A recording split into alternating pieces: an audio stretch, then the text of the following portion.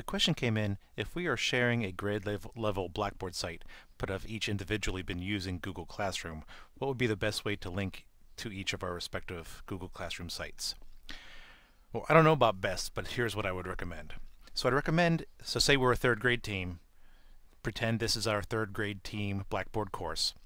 I would add a course button to a content area that has a link to each of our individual Google Classrooms. So Ms. Jones' students know to click that link to be taken to her Google Classroom.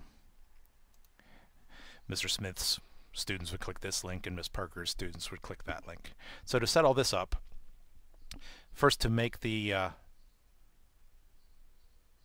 content area in our course menu, you turn edit mode on, come over here to the plus on the course menu, add a content area, give it a name. I named it Google Classroom Links. Make it available to users. Submit, and then it would be on your course menu.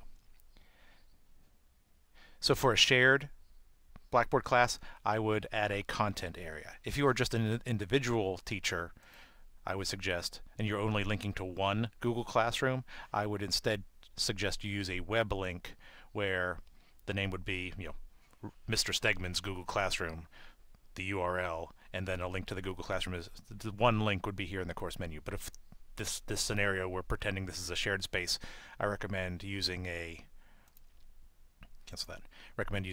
content area like this one that has all the third grade teachers' links in there. And then to put the links in, it's just, again, a web link. Each one is a web link. So build content, web link.